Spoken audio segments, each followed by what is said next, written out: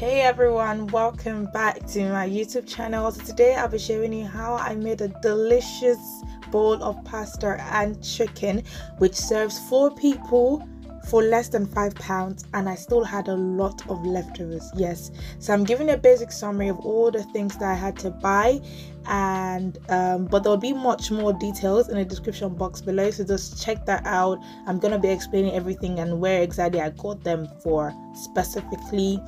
The budget excludes the seasonings, but I also put some details as well of that in the description box, so just check that out. I boiled the water first and then added the pasta, and then I'm adding some salt, and then I'm just going to leave it to cook for about 25 minutes.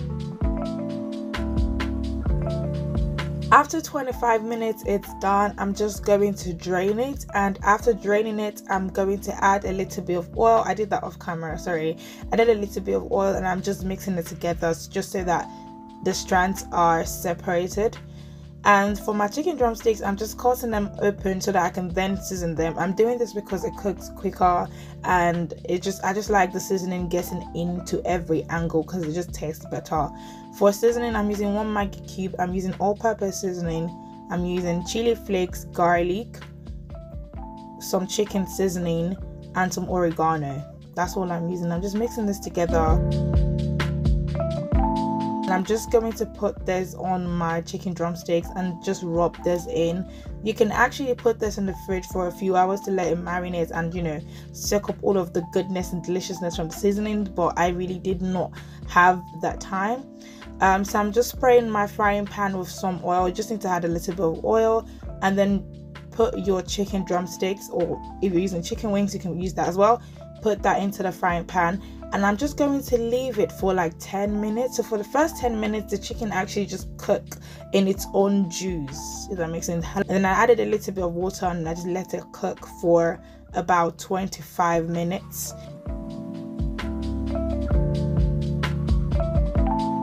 And whilst it's cooking, I just blended my pepper mix roughly so it's not fully blended.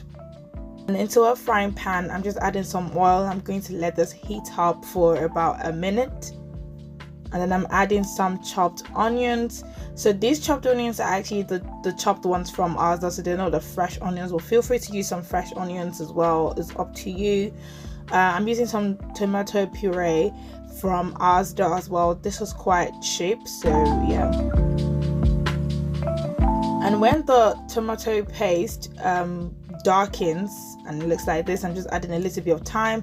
Feel free to use parsley or any other stuff that you have, that's fine, or you can just skip this in general. It's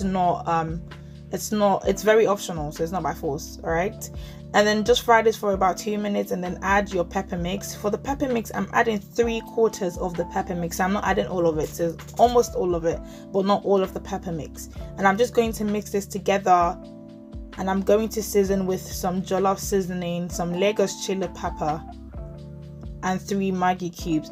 Feel free to just use all-purpose seasoning and Maggi cubes. If you don't have the other seasonings that I use, it would still make up for it as well, that's fine. And I'm just going to mix this properly and allow the stew to just slowly fry for about 5 to 10 minutes. And when you see that the oil is coming to the surface, it's ready to be added to your pasta. God, I can't speak. To your pasta, and just add everything and just mix this thoroughly.